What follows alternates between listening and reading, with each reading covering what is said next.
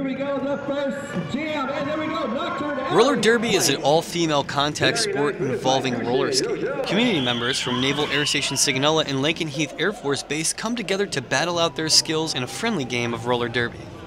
Ariana Salderez, the team coach, talks about the match.